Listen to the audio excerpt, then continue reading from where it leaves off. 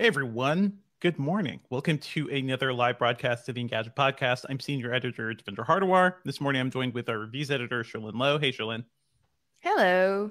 Our mobile editor, our senior mobile editor Chris Velasco. Hey Chris. Hi. And our podcast producer Ben Ellman. Howdy Ben. Hello. Hello. It's a crowded morning because it's been a very busy news week. Oh my God. There's just so much stuff happening. So yeah, we will be talking a bit about Google I/O on the high level, but I will say if you guys want more like drilled down analysis, be sure to check out Sherlyn and V's post Google I/O chat that's up on our YouTube channel right now too, so you could check that out. How are you guys doing? Exhausted. Yeah. Always, so. We were talking about, like, I was suggesting picks to Sherlyn because she was so burnt out, and I was like, maybe your pick should be sleep. Your pick should be sleep. Please rest, everybody.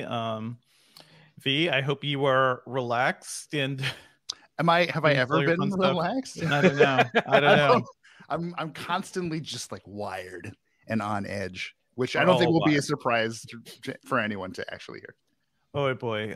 Thank you, chat room, for joining us. We've got Mark Dell. I see Jonathan Anderson, Lev Gupta, a whole bunch of people this morning. Exception. And people joined early too. Yeah. So yeah, that was good. Josh Sachdeva, which, like, that name just lives in my head for some reason. It feels good to say. Great name. Like, it really does. I never saw the appeal of cellar door, but like there are other things that have that just sound good and roll off the tongue really well. Yeah.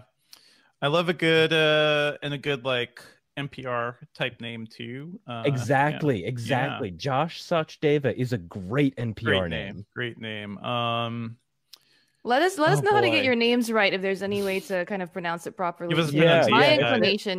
My inclination is CH here might be a K sound, but it could be a soft CH. Pratik Pawar, thank you.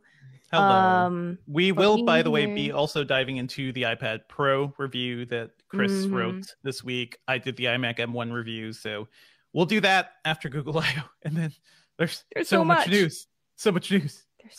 Y'all ain't ready.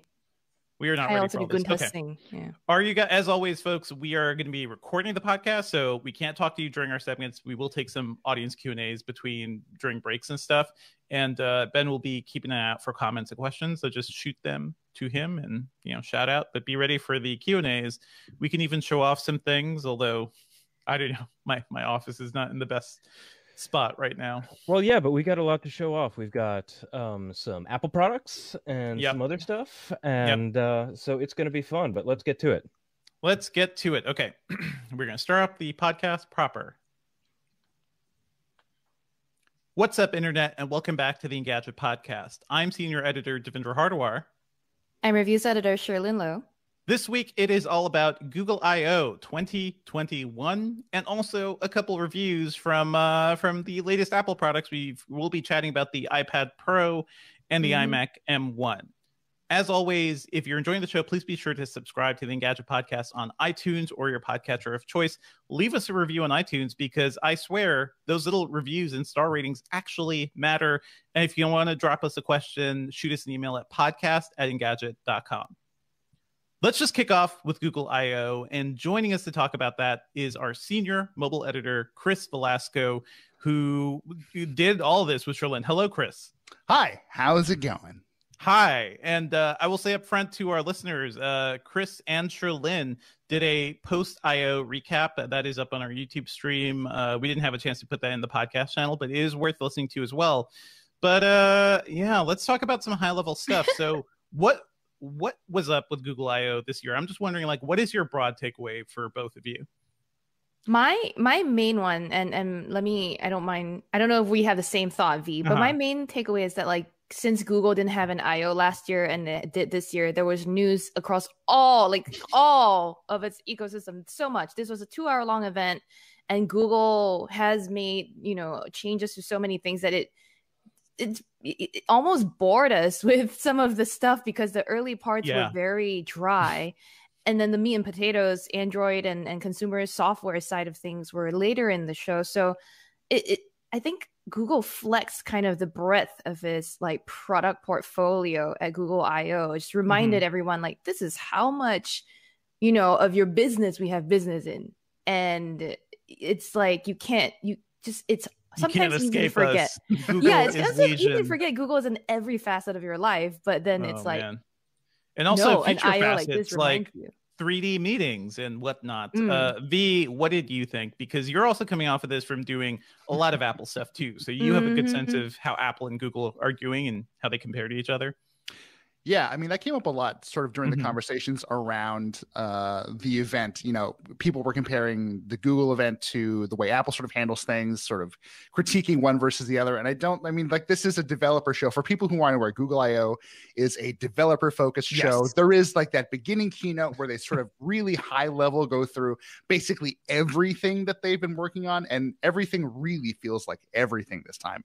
But after that, like, this is a show meant for people who are getting down into the weeds and building apps and figuring out how best to create and deploy and manage their own software. So we were left with a very palpable sense sort of halfway through that this was very interesting, but kind of pie in the sky, maybe even slightly boring stuff to some people. But it's just easy to forget. That's what I/O was kind of always like. They, you know, there's smart home platform improvements, there's Wear stuff, there's Assistant, there's quantum computing, but then also the more traditional stuff that you'd associate with Google. So Android, for example. So very different than like an Apple media event, right? Which I think is very almost very commercial-like and very slick. In a way, this is a little more dev focused. I'll tell you guys, I've been watching a lot of upfronts, which are the things media companies do. So like Disney and Warner Media, it's the things they create to woo advertisers and to, you know, let all their partners know what they're up to. This felt more like an upfront. It was more like, hey, we're Google. Look at everything we're doing, because it's not strictly consumer. It didn't feel exactly developer focused either, in a way, because when I think developer focused and boring, I think of like Microsoft's build keynotes, which last over 2 hours, and is people coding on stage. There's actual coding on stage. Yes, coding on stage, like that is for developers. This felt like it was they were moving from bit to bit. They just had a lot of little bits to do. But let's talk about some of the high level stuff. What is changing with Android? It seems like they're finally going for a little bit more style, although I don't know. That seems debatable. It does seem like the biggest visual refresh in, I want to say years. I believe personally since like Android 10 or maybe even before. But V, you followed Android a little more closely than I have. When did Material Design drop? Like, when was that idea? What was that, like 2013, 14? Back when Matias Duarte really started talking about it. Since then, yeah. And it really just seems like they've taken the Material kind of concept and just blown it open. For people who didn't sort of see the show unfold, one of the big changes to Android 12 is the sort of, they've reshifted Material Design to this concept called Material U, which basically kind of builds off of their approach to sort of clean, layered design, but sort of added some really heavy customization effects. So once you set your wallpaper, for example, Android will be able to not just see what it is and sort of tune system colors appropriately.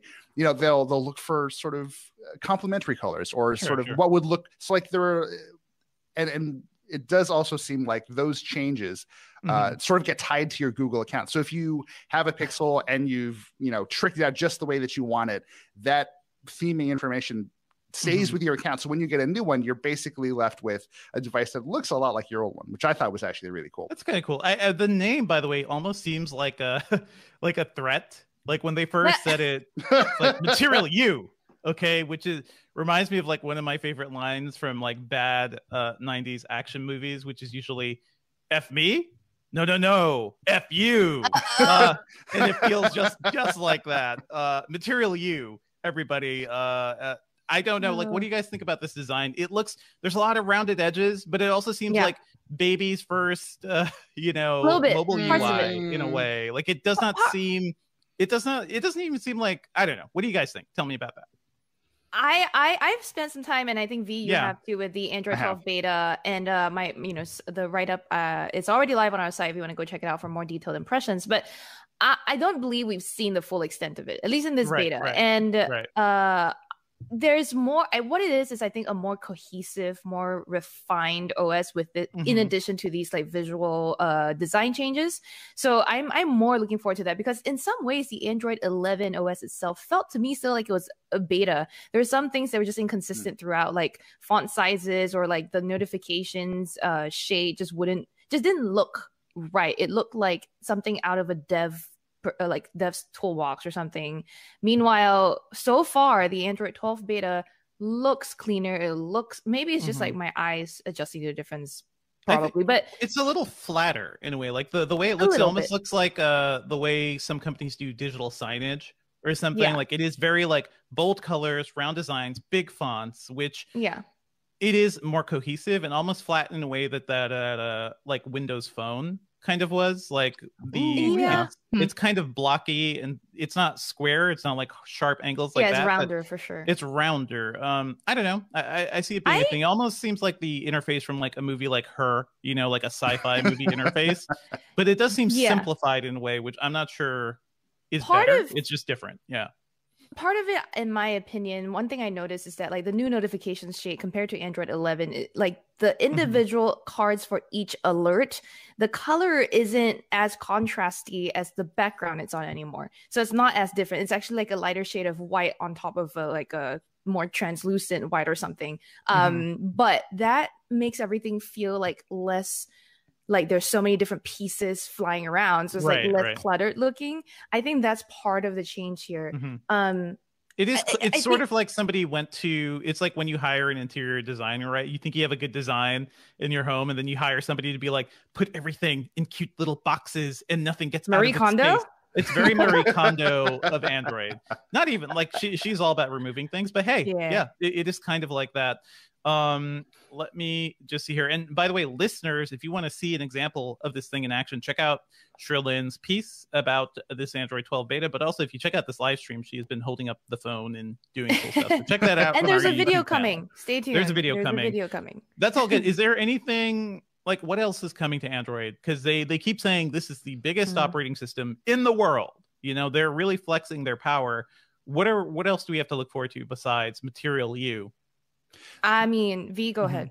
No, I was just going to say that the one thing I was really hoping would wind up in this first sort of public beta build that I don't think is there, I haven't found it at least, is the sort of privacy dashboard. So it builds off of Google's idea of digital well-being to the point where, you know, some of the visuals from what we understand look the same. There's like the circular graph that just shows you your breakdown between, you know, in this case with the privacy dashboard, how frequently some apps require access to certain permissions. And that is, to me, a very powerful thing, right? Because I think everyone, because of the way apps will just sort of claim access to whatever you allow them to, even if you're aware of it or not, you know, because people are just sort of willing generally to hit yes, I accept, and just kind of go about their lives. Like these apps are they can access your camera, your cellular data, your identifiers, all of these things that people just do not think about. So having one place where you can sort of manage and really kind of have a quick, relatively easy think about what should and should not have access to what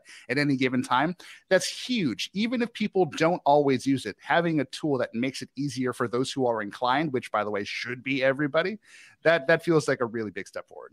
Yeah. One quick question we actually got. Let me just join in here because we got a comment from our YouTube chat, and if you join us live Thursdays around 10 a.m. Eastern, you can perchance drop us some questions too. It's from Eski Anderson, who's asking, could you talk more about low vision accessibility on Android 12?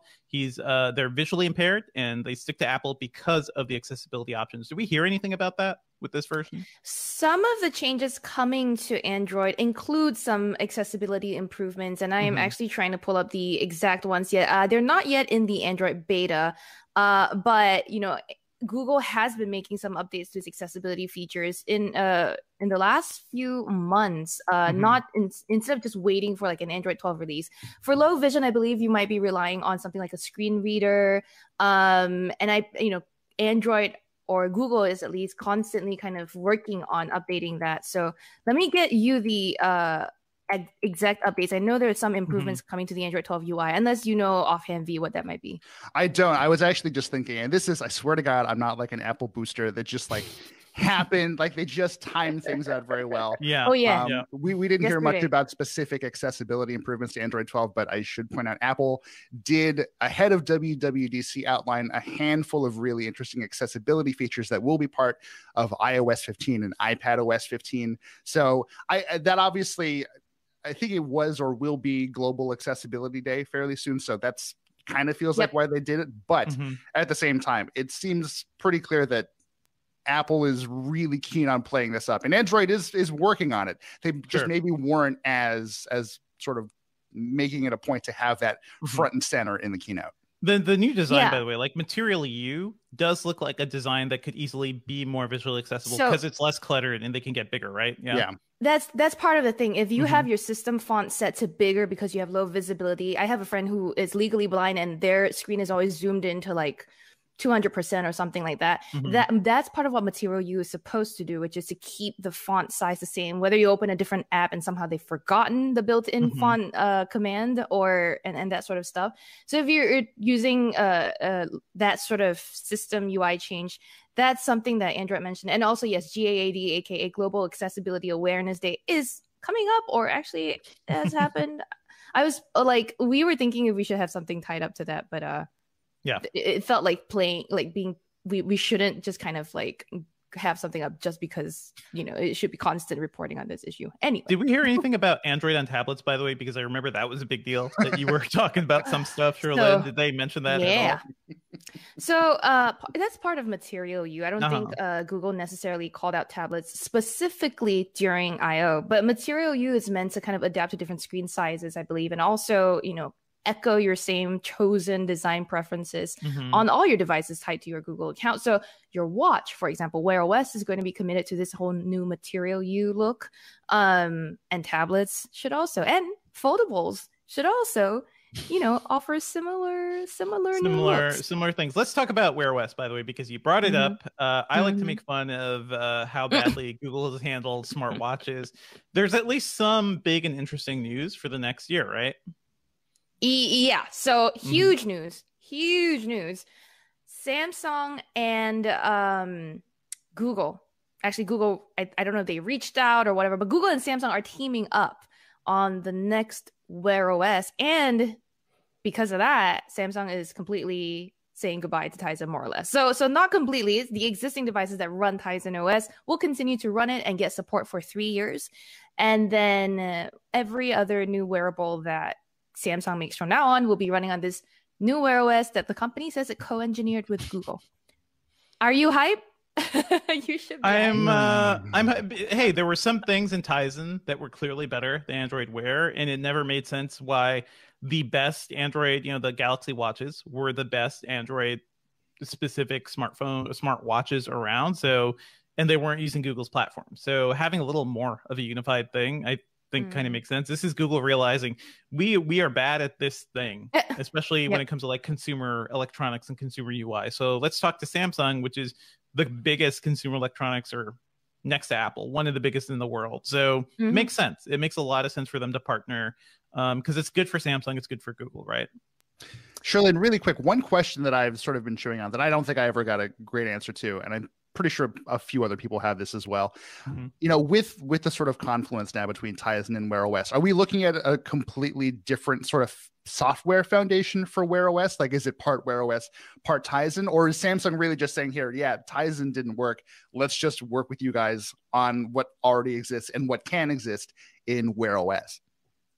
So my understanding is, in terms of a software foundation, we're talking about two levels. We're talking about like a deeper level below what the user sees, which is overall how processes are handled in the background, how you know, you can get things like constant heart rate monitoring in a way that doesn't sap your battery too much. At that level, there are changes, right? Google did say that it's expecting things like apps to launch 30% faster. You've got more animations. And I mentioned before, I don't know if on this podcast specifically, but having more animations throughout a UI, even if it's something as small as a something flashing, an element flashing when you tap it, it makes a UI feel more responsive. Just because you're not kind of just waiting for things to not happen or happen, right? So that level, yes. And then on the whole UI that's facing the watch wearer, my understanding, based on renders I've seen, It's very similar to existing Wear OS, except for the tiles feature, which Google introduced in 2019 and had it limited to just first-party widgets in the past, is going to expand to include third-party widgets way more than before. And we haven't heard a lot of other names, but we've got Calm and Spotify that seem like they're on board. And this tiles feature was always very similar to this Tizen OS, where it's side-swiping, horizontal scrolling to see all your different like apps that you want there, and you can customize it, put your favorite ones near the center. So that's where it's very similar to Tizen. And where Tizen was limited in that style before was that it was pretty much all Samsung's own widgets. Right. You had like a Spotify widget here and there. You had an Uber widget maybe if you wanted to, maybe a MyFitnessPal for like calorie tracking or something. But it was basically mostly Samsung widgets. So now you have the option of side swiping through possibly the whole world of Android apps if Google and Samsung get their way. So I think, yeah. Does that answer your question, V? Do you understand better now kind of what that software? Yeah, no, that's hugely helpful. And also just seems like a really big deal because I think probably all of us at this point have tried some Galaxy wearable running Tizen. Like I think I still have a Galaxy Watch S3 or like the Frontier or whatever from a while ago around here. Right. And I did love it for what it was. But yeah, like the biggest sticking point to me at least was it'll do all of the traditional smartwatch functions just fine. Like it'll do fitness tracking to an extent, which was also very helpful. But when it came time to try and figure out other things you could do with a watch, Tizen always felt a little too limited, right? Like as you mentioned, there are a couple companies like Spotify, like Uber, that were ride or die. Like from the beginning, they were talking up their partnerships with Samsung for Tizen. And now we finally get maybe everybody. It sounds like a huge world that we might now finally be able to access on our wrists. Well, we're going to get a Bitmoji watch face. So great. That was definitely a Samsung thing, wasn't it? I would imagine. Even with this partnership, I have a hard time getting too excited for where Wear OS is going, because honestly, even Watch OS, even the Apple Watch is kind of limited and not going as far as I'd like. Yeah, we'll see. I guess it's better than it's ever has been for Android, right? But it's exciting. A lot of people are excited about it. I forgot I had one thing to say about this, but I forgot. Anyway, we'll continue. I remember like when all this stuff started and people were talking about smartwatches and people were just so hype on the Moto 360 because it was a round base smartwatch, and those were the simple days when like Moto was like actually still doing cool stuff and they haven't just given up. I would like a return to those exciting days, but I think that was 2012, 2013. It does feel like Google consistently, they've had this platform, they fail to like really grow it. The partnership is all splintered, and maybe this will help. Maybe this will kind of unify things. I remember one thing I wanted to say. So one of the things that people like about Tizen and Galaxy watches is the rotating bezel makes it so easy to just side scroll. Yes. I could see how, that feature that Google seemed to abandon on Wear OS, where they actually had a rotating knob that let you scroll through apps on like an apps list or like a notifications list. I could see Google bringing that back with Samsung on this new Wear OS, where instead of or in addition maybe to this rotating bezel that Samsung watches would have, maybe other OEMs could make this rotating knob to side scroll through widgets too. It might make it easier if you have a lot of apps stacked up sideways. Anyway, this is me kind of just guessing and maybe trying to give Google some ideas. If they want give me some credit for this, eventually I'm sure they will definitely give you credit. They will never. Get in for those royalties. Really quick on that accessibility question, by the way, Dev, that you pointed out, I just wanted to just quickly answer that. So in the Material U announcement post, there is a section on accessibility about Material U design. So it's like supposedly the section is called accessible for every need. And like I mentioned, it's not just the size of the font, but also it allows you to have control of contrast and line width with a contextually aware system that can customize UIs in more ways than previously possible. So there might be other things that you can adjust to make it easier to read the screen or elements on the screen. Awesome. Material U, guys. Just Material U. Which is going to be part of the new look on Wear OS too. It's a new look. Material U. I can't get over saying it. Let's move over to some other bits. There are like other interesting things I think they mentioned. I wrote up a story about Google basically working with a group of diverse experts, black and brown experts in the tech field and in cinematography. They're working on building a more racially inclusive Android camera. So they're actually getting a lot of feedback in from these folks about, how lighting works and how to deal with auto white balance and auto color balance and exposure levels and things like that, so that, these future Pixel phones are better at interpreting how light bounces off darker skin. And I think that is going to be a big deal for a lot of users. Honestly, like, I'll tell you guys, like, smartphone cameras don't do well with my skin tone, and I'm not, I'm a little dark too, guys. So it is like, this seems like stuff that is a long time coming. I'm glad to see Google is doing it. It also feels like some of this has been happening already. So I don't know, Sherlyn, do you have a sense of like how different is this from the way Android cameras has been, have been working so far? So Google has been talking up this whole, like, we're looking into making sure cameras are aware or compensating or just evaluating for different skin tones.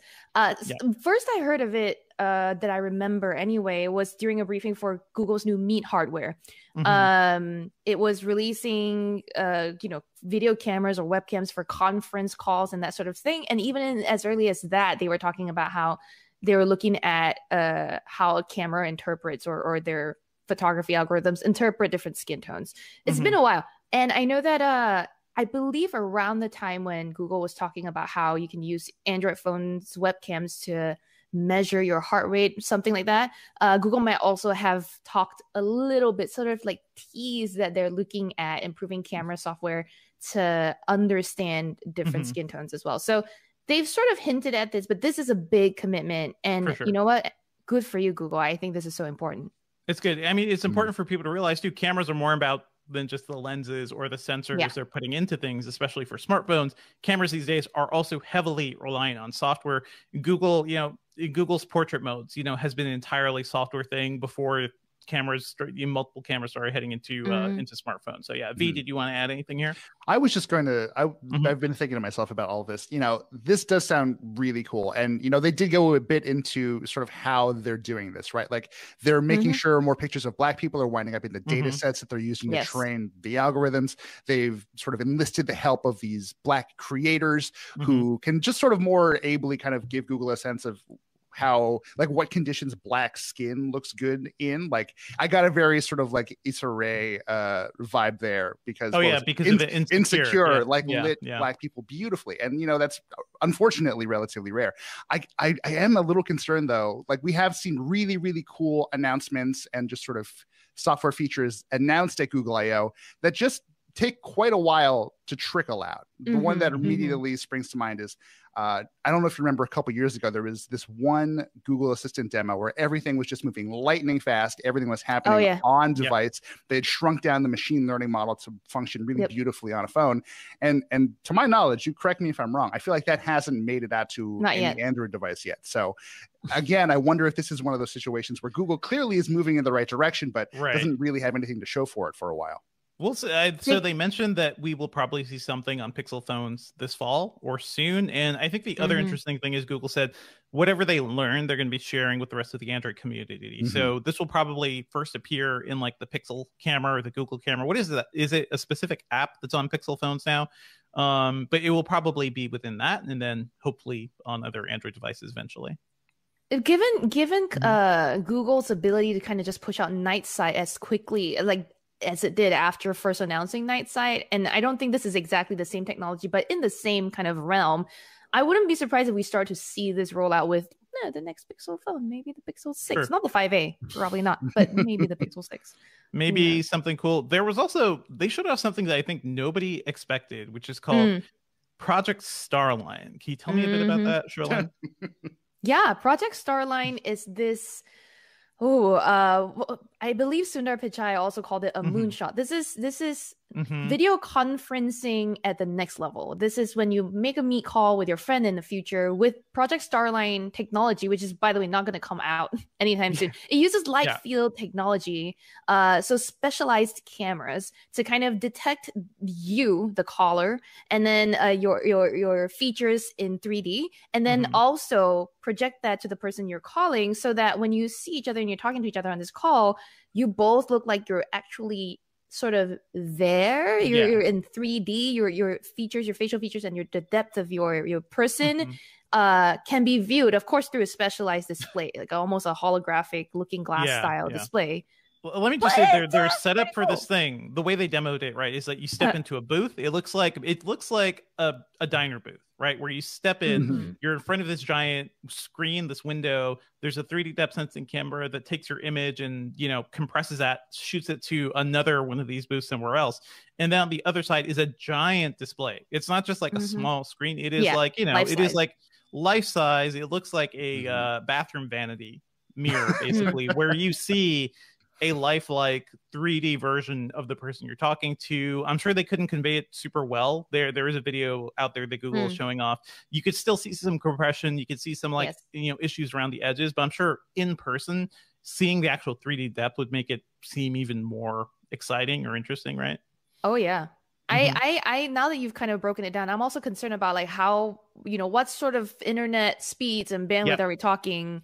Because this is like I said, that Pichai said, probably a moonshot, because it's going to rely heavily on our favorite topic, 5G. It's going to rely very heavily on, you know, very good data speed. I will say there were Google people. I think some of the folks working on this were geeking around on Twitter, and John Carmack, the co-founder of id Software, you know, the former CTO of Oculus, was also geeking out about this. And Google people confirmed to him that it does not need crazy internet. It could probably, they said like 10 megabits per second, which is, you know, kind of the standard for 4K video. Yeah. So yeah, they're saying it doesn't take that much, but I'm sure this overall hardware setup, you can't just replicate this anywhere. But I could see this being the sort of thing that pops up in like offices or something down the line, where they have phone booths and you actually want to have a face-to-face conversation with somebody. This is a way to do it that's better than a webcam, at least. Yeah. Given we're all remote working, we're all kind of, I think, going back to maybe some sort of hybrid environment for a bit. This is very interesting. V, what do you think?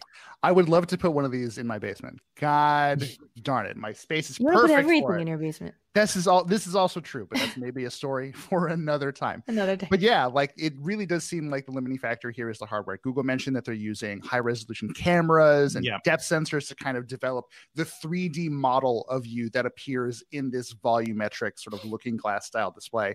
And, you know, as exciting as it is, the possibility to maybe just like go to work one day and jump in on a meeting with one of these, like that's not really when I want to use this, right? Like if I want to feel like I'm really talking to someone, it's going to be my dad who lives like an hour or two away, and like I can't rent a car and visit all of the time. Like those are the kinds of people I really want to feel like I'm in front of. And it unfortunately does kind of seem like it'll be a while, if ever, before we get to have that experience in our homes. Yeah. Speaking of moonshots, by the way, Google also showed off something called Lambda AI, which is a sort of like, I don't know, a smarter way of having natural conversations with Google Assistant and AIs. What can you guys break this down for me? Like, what was going on here? Because they were talking to Pluto, which was confusing. V, you can go ahead. Well, yeah, let me take this one. So as I understand it, Lambda is a sort of a machine learning framework that goes, to put it sort of pretty simply, very broadly and very deeply with respect to concepts. And Pluto is a really interesting example. Like, in order for this machine learning algorithm to sort of act as though it is the planet Pluto and sort of engaging with it from that perspective, it not only has to understand what Pluto is, but it sort of has to understand related concepts. So space exploration, weather, just sort of the mechanics of the solar system, gravity. So it sort of goes out to sort of build a net of things that it should know about as they relate to Pluto, but then it also goes quite deep in those concepts as well. So it's maybe not the best explanation, but Google is really doing, it's like wild to see. It's like they're trying to give an existential justification for why this AI exists, and I do feel like this is how you get Skynet, folks. This is how you get, you know, AI that just loses its sense of persona and doesn't know the difference between right and wrong. It thinks I am Earth, therefore I must protect Earth, therefore I must destroy all of humanity. This is where we're headed. I remember similar concerns being thrown around the first time we saw Google unveil Duplex at an I/O in years past. And Duplex, as a recap, was like was basic Google's back and forth conversation. Yeah, it's similar to this, where it's AI technology, where the assistant was able to like insert pauses that indicated hesitation during a conversation with a restaurant on the phone, and people were like, "Oh my gosh, this is too real. This is what you know." And Lambda also has similar, that sort of similar feeling to it. It feels like it's trying to build up assistant to be almost a very, very human bot, and understandably, people are concerned. It's like a kid's game, right? Where you ask a kid to pretend you are this thing, and then it starts to act as if it is that thing. I don't know, guys. Maybe we should not give our AI this existential awareness just yet, until we can control our AI. Oh, man. Yeah. That is why people are looking into AI ethics and law and how to kind of regulate all of that, or to make sure that doesn't go buck wild. That hasn't gone so well for Google lately. We will discuss in future episodes, because I have a family member who is deeply investigating some of these things, so we could talk. AI ethics is a big thing. Google, oh, yeah, for the past couple of months, has historically showed that it has done a bad job of managing its AI ethics department. So we've talked a bit about that. Google that stuff. Oh, yeah. It is. I cannot trust Google when it comes to AI stuff right now, unfortunately. One other thing I think is worth calling out is Smart Canvas, which is something basically the next evolution of Google Workplace, or like all the Google online office software. It's basically a way to like unify the way all of its different apps work. So they showed us some examples, like in a Google Doc, you could basically pipe in one of your meetings, so you can talk with people as you're working with the doc right alongside it. Right now, you can start a Google meeting, and manually say, hey, I'm going to broadcast this document to you, which is kind of clunky. It's not super smooth. They're basically creating different ways to like tag people. So like in a document, if you want to say, Sherlyn, you're going to be dealing with this part of the podcast, I can tag Sherlyn to it, and it'll become part of her tasks. You can link to other Google documents, so you could like seamlessly link into Sheets. You can, within Google Chats, which is their workplace chat thing, you can immediately just hop into like a sheet to edit data. So it is a more seamless, unified way of dealing with all of these Office documents. Not the sort of thing consumers will probably see soon, but I think for professionals, and especially people who live in the Google Docs ecosystem, it seems like a big deal, at least to me. I don't know about you guys. It's very, very similar to what Microsoft just unveiled last build with the, I forget what they call their Fluid framework. They showed off Fluid framework. We're still only seeing little bits of that, but yeah, it is a similar thing of like saying, hey, we're kind of going to unify all of our apps. The idea of a single document may matter less because everything is interconnected, basically. Yeah. So Dev, just for my own clarification, because as I recall, this was like the first major product announcement of the keynote. And I think at that point during the stream, I was still like, what's going on here? What's the best way to think about this thing? Is it really just sort of a fabric that unites all of Google's sort of existing productivity services, or is it something more than that? I think it's pretty much that. Like, it is not a separate product. It is like, think of it like the next evolution of Google Docs, and Google Sheets and Google Slides. Young folks may not remember a world before having, decent online web apps to collaborate on work, but that was certainly the case. And I think Google Docs landed in 2006, shortly after Gmail arrived. And hey, I was working in IT. I had to help support how people, collaborated on files and worked on documents and stuff. And it was like, this was a game changer, because all of a sudden, you didn't just have to share, have a Microsoft Word document, share it on your computer, email it to somebody, have them hopefully do the track changes, have them mail it back to you. Like, it really streamlined the whole process of working on documents together. And then Google Docs, allowed for people to work simultaneously on a single document. So on a sheet, on a spreadsheet, or on a presentation slide. That was just game changing. And it kind of spurred on everybody, including Microsoft, to build better web apps. So now you can do Microsoft Word on the web with Office 365. I don't think it's as seamless. It's not as it's not the sort of thing everybody has. And then Office 365 is a subscription tool. Like, you have to pay to use that stuff, whereas Google Drive, all the Google stuff is free. So I think Google has fundamentally reshaped the way a lot of people work, especially students. And this is just the next step.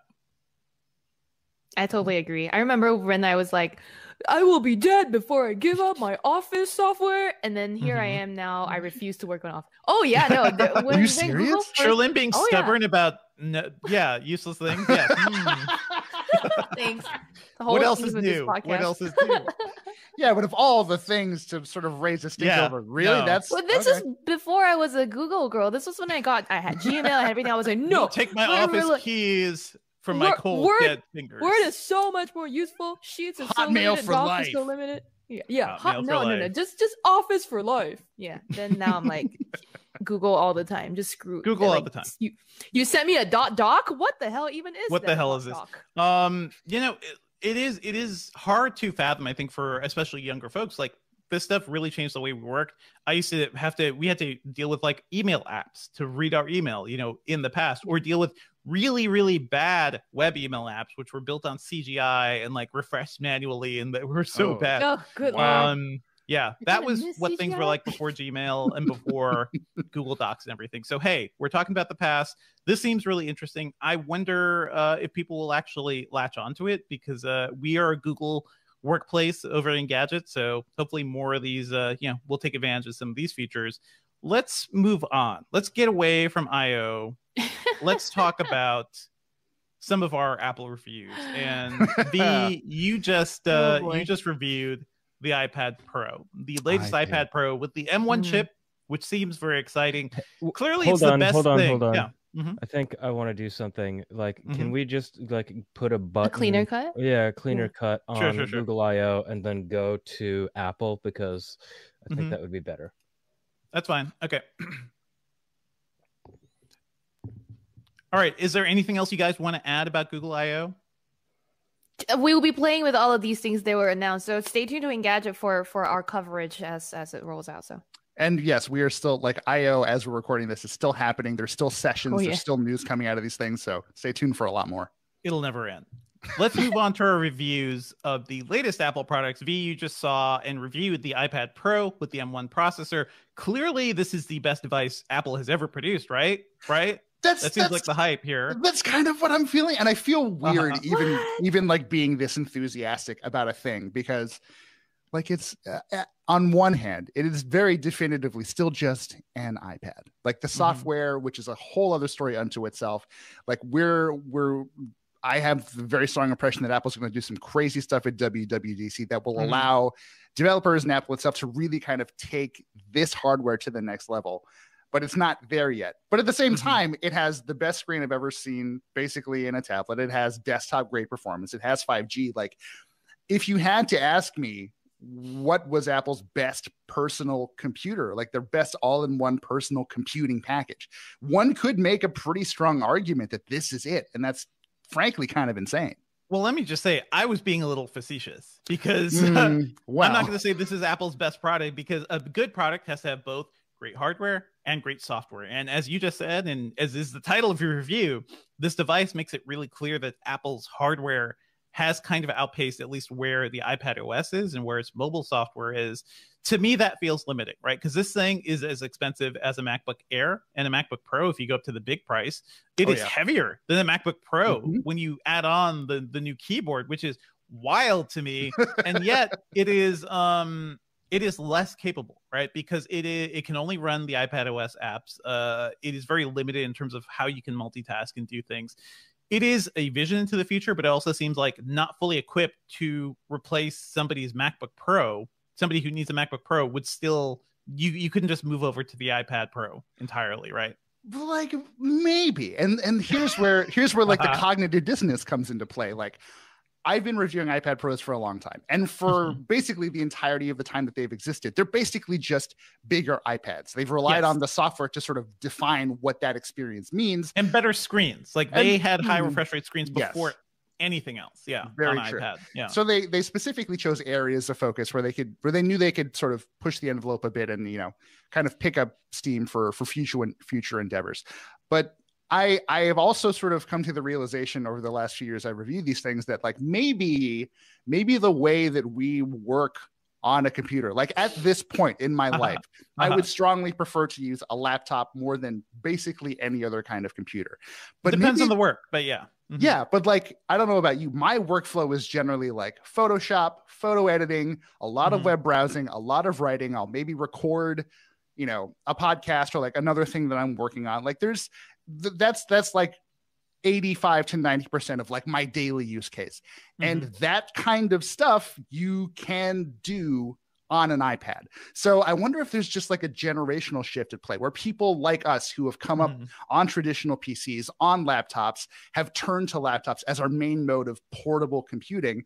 Maybe we're just in for a shift. Like maybe we are officially last generation and people really can kind of fit their lives into an iPad. I know it's weird to talk about, but it is weird. I feel like there are quite a few people out there who could probably make this work without too much trouble. I've talked to a lot of people about that, and honestly, I'm thinking of like eventually getting an iPad Pro. Maybe not this model, but maybe last year's at a discount. Which, hey, by the way, folks, that is the best way to get hardware. Get it refurbished, get the last model, get it cheaper. But I want that high refresh rate screen. I want like a nice portable writing machine and something to just write on and consume a bit of media. Sure. It won't replace my desktop. I have a huge desktop PC here for gaming and for doing podcast production because I gotta sometimes edit things. Sometimes I do a little bit of video editing. Like there's stuff I need to do. You can do it on the iPad. It's just not ideal. I do agree there is probably a generational shift here. My main question for you, V, like, do you feel a real difference with this iPad Pro compared to last year's, which was also really fast? We said the same exact thing, actually, where this is some of the best hardware around, but the software just isn't there yet. That wasn't an M1 chip, but it was still really fast. Can you actually feel the difference this year? Basically, no.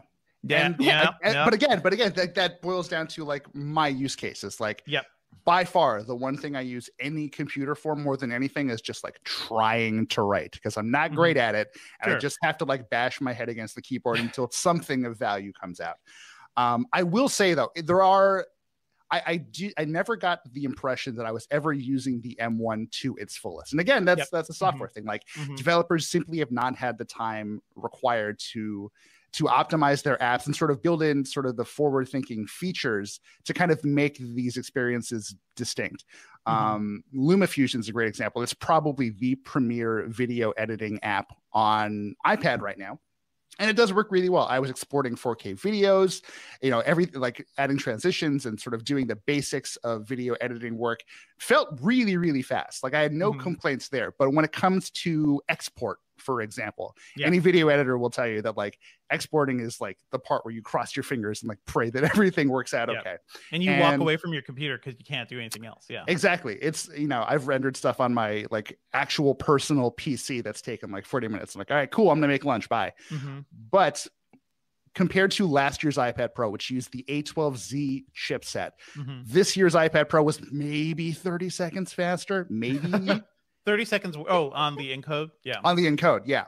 And, switching into Premiere Rush, which is, a very different kind of editing app, but one that's sort of available cross-platform. So it's nice to try. The difference was a little bit more palpable there, but even then, not by much. So is the screen any different, by the way? Like, because this has mini LEDs, right? And it's still, so last year's was high refresh rate. Last year's was still really bright. But the bezels and stuff are the same. It's just mini LED this year. So that must be noticeable, right? It is some of the time. Again, well, hold on, hang on. When you're doing that stuff that we do, which is like writing a lot and recording and like web browsing and like researching, you will not tell the difference. The max brightness in those situations is 600 nits. So exactly like what it was on last year's iPad. Which is really bright. 600 nits is bright, surprisingly bright. You're doing fine. Like this is totally usable outdoors. But when things really get crazy, when you actually start to watch videos or play games, especially with HDR content, at that point, the max full screen brightness jumps up to 1000 nits.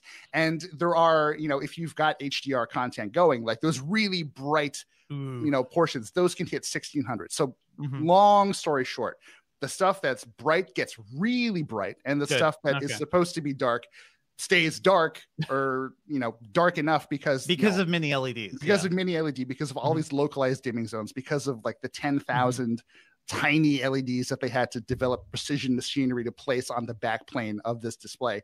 When you're watching videos, it is night and day better than what we had before. But for that's interesting. Anything else, you're not going to see a whole lot. My Sherlyn, do you want to jump in here with any questions? Because do you watch a lot of video on your iPad? Because I watch video on my YouTube TV constantly. Maybe I'm just on like an iPad? on the couch in my bed. Like I have a TV that's decently nice, and I only use it when I'm like playing PS5 or like having dinner and I want to watch The West Wing, so I feel less alone. Every other time I'm on a phone or a tablet or something. So yeah, in those cases, it does kind of feel like the iPad has sort of taken over as the capital B, capital D best display in my home. How about this though? Why not just put Mac OS on it? It is running the Mac hardware. It's literally running the M1 chip now. Like it has there's a keyboard accessory. They can optimize it for a touchscreen. Why, you know, do you think that's something Apple would ever do? Would that make this a better machine? It might make it it wouldn't necessarily make it a better machine. It makes it a different machine. And Devindra, you raised an interesting point earlier where like you might buy an iPad Pro someday but you would only ever use it as a supplemental device, would never right? be my only computer. Yes. Right. And Apple, I think for a long time they thought maybe this is where everything is really at. And this is what we focus on. Tim Cook has said in his own words, the iPad was Apple's vision for the future of computing. And now, especially with the pandemic sort of driving Mac sales up, like Mac sales have been through the roof, especially in last quarter's earnings, it's become pretty clear to Apple that at least for now, there are people who could feasibly move full-time into an iPad Pro, but that's not what's happening on a market level. People are buying a lot of iPads, but they're also buying a lot of Macs. So with that sort of very keen understanding of the situation, I don't think Apple, at this point, for the next few years at least, is going to say, hey, you know what? Let's just put Mac OS on an iPad. Let's just blur the line entirely. That's never going to happen. That was old Apple. That was 2005 Apple when they did the Intel transition. They were like, hey, you could put Windows on this, sort of. By the way, weird thing. I was writing up, I'll talk about this later, but I wrote up like, you know, a story about how Sony is kind of faltering where it is now. I forgot the news that, Steve Jobs initially pitched Sony to run Mac OS in like 2000. Who wouldn't? So like Sony, on I feel Sony like at the computers. time, BIOS were like the BIOS were the hotness. Oh, so beautiful. Man, so RIP. R.I.P. Hey, they're still also we're still getting news from a company called Bio. It's just not Sony. It's just not Sony. Anyway, so the iPad Pro sounds exciting. That is the sort of thing where I'm like, if I'm not paying for like baby stuff and saving money and, you know, dealing with house repairs and whatnot, that would be like a nice little light writing machine I'd like to invest in. But it does not make sense for me to go for this new one when the last year's iPad Pro will probably get cheaper and will be a really good deal. So there's that. But what if you could get a Mac that doesn't, you know, that stays in one place, that lets you do a lot of work all at once? It comes in cool colors. Yeah. How about Mac U or iMac? No. Mac U. Put that one back in the drawer. iMac. Devindra, I reviewed the iMac M1, which was a lot of fun because I've tested out iMacs before. I've played with them. This thing just feels so different than any other iMacs, right? It has the same basic design. It is a giant display on a small little pedestal foot, but it is so thin. It's like 11 to 12 millimeters thin throughout the entire device. So it is just like a flat, super flat object. There is no hump like the older iMacs. It's really light too. It's under 10 pounds. So it's like 9.8 pounds, which sounds heavy compared to laptops and stuff. Sure. I know a lot of people who have iMacs who always move them around their house, like especially during pandemic times, right? Like you're moving around to do video chats in different places. Sometimes I see people doing it if they're on broadcast or something or on a podcast, they'll move their computer to a different room. This computer is basically the first portable desktop I've ever seen, because I was just so tempted to like put it in my kitchen. You know, I brought it upstairs, put it in my kitchen, and I talked to some folks at Apple. They're like, yeah, I have it there for cooking videos and to pull up recipes because it's easier than having just an iPad propped up. It is a bigger screen. It's a 24-inch screen. The screen looks amazing. It's the M1 chip, so it's super fast. I brought it up to my wife's office to do some writing upstairs just because I like the natural light there better. It is really cool. Are you guys excited by this? It's colorful, which is nice too. I think we've seen all-in-ones with handles in the past, by the way. Like way back in the day when handles, all-in-ones were crazy. because they're heavy. Because they're heavy, yes. There was also, and I don't know the weights of all the all-in-ones in the world. You obviously have like more experience there. The old iMac 21.5-inch was closer to 20 pounds. That thing was like That's 19 crazy. pounds. Yeah. So yeah, that's insane. And there are some all-in-ones designed for use in places like kitchens and living rooms too. Sure. Just FYI. But I mean, not to say that like you're wrong in calling this like a very lightweight iMac or all in one. But I'm more curious, Dev. When we first saw the announcement for these iMacs, one of people's biggest issues was that chin. Did that bother you at all during your testing? So I don't like the chin. I don't. It's not the best thing in the world. I'm all about super thin bezels. This is why we love Dell's XPS lineup so much. They did slim down the bezels around the sides and the top. The chin is actually there now that I've tested it. This thing has 6 speakers and like force canceling woofers and things like that. Like there's a huge speaker array, so it actually sounds really good. So it makes music sound really good. It makes movies sound really good. It's Atmos capable. So you can get some simulated 3D sound and stuff. It is like a capable little sound machine. So that is why that space is there. You cannot have good sound without dedicating some space to it. Unfortunately, that's just physics. So once we see the teardowns, I'm pretty sure we'll see like a lot of that space is just taken up with speakers. So I would like to see less chin, but until they like come up with other ways to bring in good sound, and for a machine like this, you probably don't want to have external speakers. You want like a nice clean setup.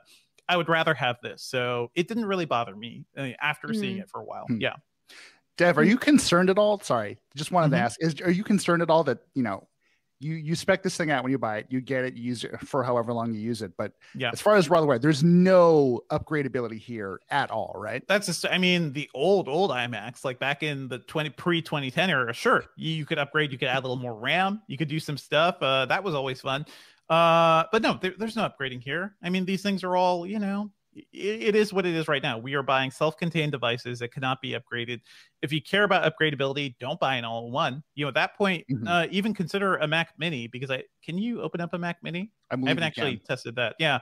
So Mac Minis are great options, especially if you want the M1 chip and you want to pay a little less, and then you can have your choice of monitor. This is just a good, like, hey, we're a family. We want to buy a computer that sits in a central spot that everybody can use. Kids can use it for homework. Different parents can log onto it with the new Touch ID sensor on the keyboard really easily. It is like the ideal family computer. And it's also like, if you have young kids and they don't have their own laptops, because kids shouldn't have laptops until, they're a little older. This is like a good machine to have to like set up in the living room to let them do their work, or the kitchen table or something. Like, I think for a lot of people, this is kind of like a good family work machine, and also directly opposed to whatever the iPad Pro is doing, right? In terms of the future of work, sometimes the old ways are better. I think like this is kind of showing that. Yeah. Speaking of old ways, pre-2010 era, and what you said about speakers, I just want to say that I remember a little nostalgically back in the day when I was using computers where they came with like a pair of speakers you plug in, and then you can like, control the volume dial. Garbage speakers. Really like echo looking things. Were those the days for you? Those beige. Yeah, those beige or black sometimes. Beige. So some of my, man. Yeah, and then like computer screen was freaking thick as F. But Let me just say a few other things here. I like the idea that they brought back color, because I also think the iMac kind of strayed away from what it was trying to do originally with the original like big old CRT iMacs, right? Those things were colorful and cute, and they made computers friendly for people, because back then PCs were these ugly gray boxes. Gateway was kind of different for putting them in white boxes, and then there was Sony that was doing dark boxes, and that was like the extent of PC design. Apple introduced color into the fray, and they went away with that, I think maybe because they started going down the Johnny Ive, like, got to get your brushed aluminum, got to get your your cool colors. What is this thing? His chamfered edges.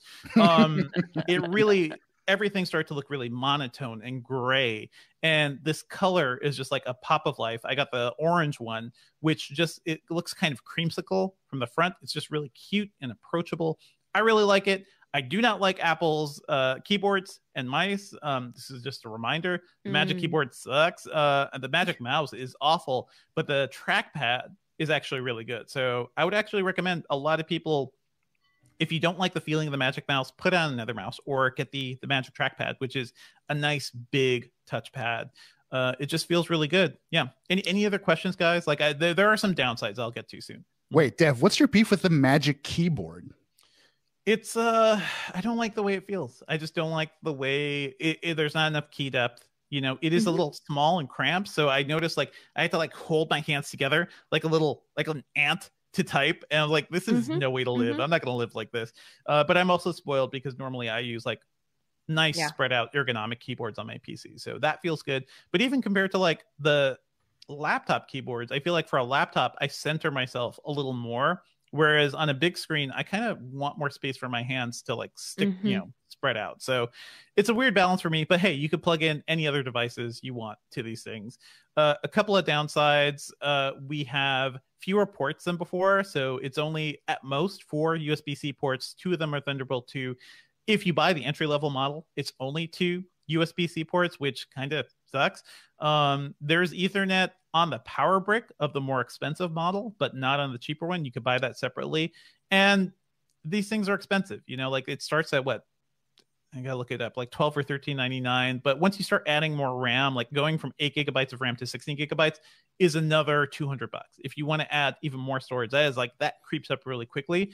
So this is not an inexpensive computer, but I do think for families that want like a thing for everybody to work around, especially if you want to start trying to move to the iPad Pro Life or something on your own, and you still want to have a nice big machine around to do some like serious PC productivity work, something like this makes a lot of sense. Yeah.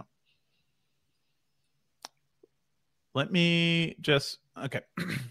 Do you guys have any other questions about the iMac? Should I buy one? Should I just go for it? Do you buy one? You will probably buy one because you make terrible purchasing You buy decisions, everything, so, exactly. Yeah. You're like, I'm about to move. Yes. What I need don't a big you box. buy? I need another big box. Well, it's very portable though. And I was thinking of maybe getting a Surface laptop because of that screen, but maybe having a bigger screen that doesn't move anywhere or doesn't have to move anywhere could be good. Anyway, this is all for me. This is extremely self. Why don't you, hey V, check out our V, I have a review. suggestion. Yeah. Yes. Anytime you want to buy something, you just send that money to me. No, and I will put it in an investment account for you. No, thanks. But I do owe you a cake. Oh, yes, you do. Okay. Let me wrap this bit. Yeah. Okay. Be sure to check out our reviews of the iPad Pro and the iMac, and check out our video reviews too, because you get to see these things in action. And this was the first review I got to shoot in my house, which was kind of nice. And you know, it was fun. It was good to put the iMac in different places. Let's go on to the audience Q&A. Okay, yeah. So, chat, we are taking your questions now, and we can talk about anything from Google I/O and the Android ecosystem to Apple stuff. Let me just take a note of where this segment ended. Let's say that it was 02 on the dot. Okay, so I have a lot of questions and comments banked, so I think we're just going to try to get through them as quickly as possible and then maybe go directly to live chat. So first one that I have banked is Jonathan Anderson says, in terms of Apple TV, why would you get an Apple TV when you can get a smart TV or Roku and save the HDMI space? I mean, that involves buying a whole new TV. So, well, but or Roku. If you're putting in money on like TV watching experience, why not go for the whole TV? It's a little different than spending. It depends on how much you're spending. I think a good TV, you could get some TCLs for like $500 to $600. But no, I think most people don't upgrade their TVs that often, so that's the main thing.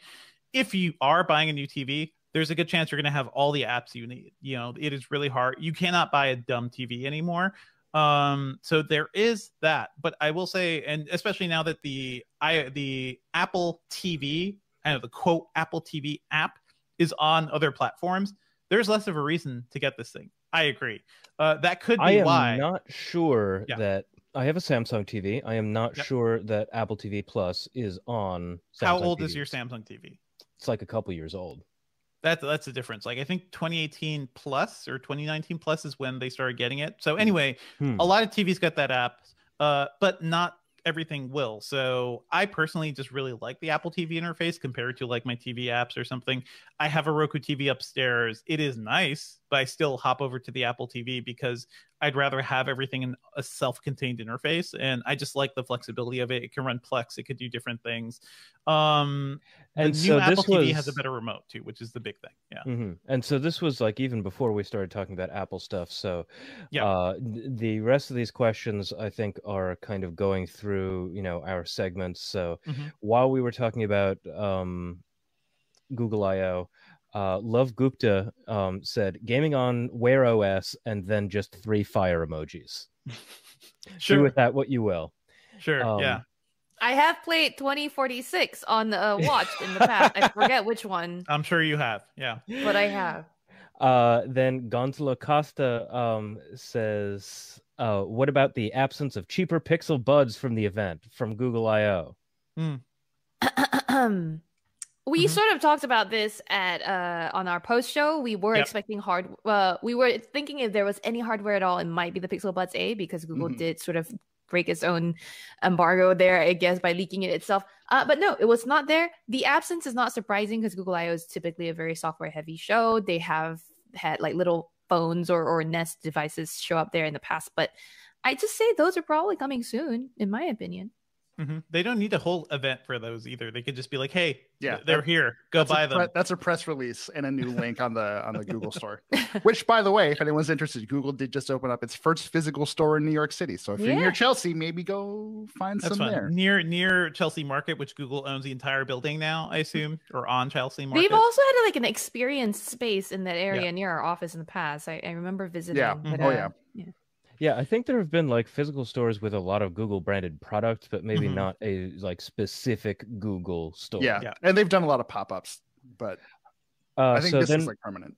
Then we've got Pat Kilo that says that they are excited by the new iMac design. I love that there's an option for a VESA mount. There is, yeah. You can mount it on a monitor arm for more flexibility. Ooh, that would be so thin too. I really want to see that in action because this machine is so thin. So even having without the foot must look incredible. Yeah. But you have to buy it separately. You have to buy the VESA version separately. Oh, really? You can't just remove the stand. So that's okay. Oh, well, never mind then. I guess. Yeah. Right. Well, man, that you're like I'm ready to drop $2,000. That's for no reason. Story of my life.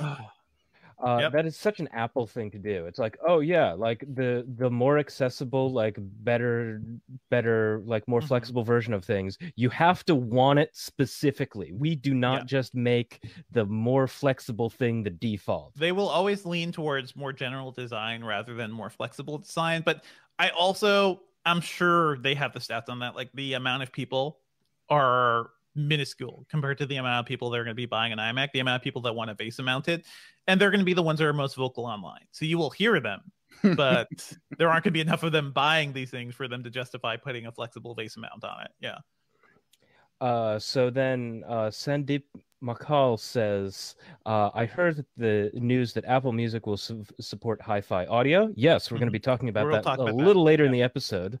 But my question is, how do you listen to hi-fi audio on an iPhone which doesn't have a headphone jack? You don't. There's a reason that I banked this comment because oh boy, is it like directly in my wheelhouse of please have a headphone jack. Please have a headphone. No, or you can. They apparently are prepared for people who have what do you call it? Headphone amps. So like if you have a headphone amp that plugs into one of your devices, that can process the high resolution signal. But yeah. We will talk about, I think, the funniest bit of this, which is about the AirPods Max, a $550 pair of headphones that does not support high-resolution audio. We will talk about that in a bit in the news section. Yeah. So then we have a question from Mark Dell that says, is there any good way to use the M1 Mac with a game console? I'd use it instead of my monitor as my at my desk and plug a console into it as well as having a computer. No. Because Mac stuff you can't wants use it. To only be Mac You can't stuff. plug a console into it, unfortunately. Like it's not just, you can't just have another display. You can spit another display out from it from the USB-C ports, but the screen can't be a display, unfortunately, which is another flexible thing you could get with a PC all-in-one or just, just get a desktop. Get a desktop and a real monitor and a separate monitor, and then you can juggle things however you want. If you want flexibility, do not buy the all-in-one Mac. Like that, it's like a big warning sign. Yeah. Yeah.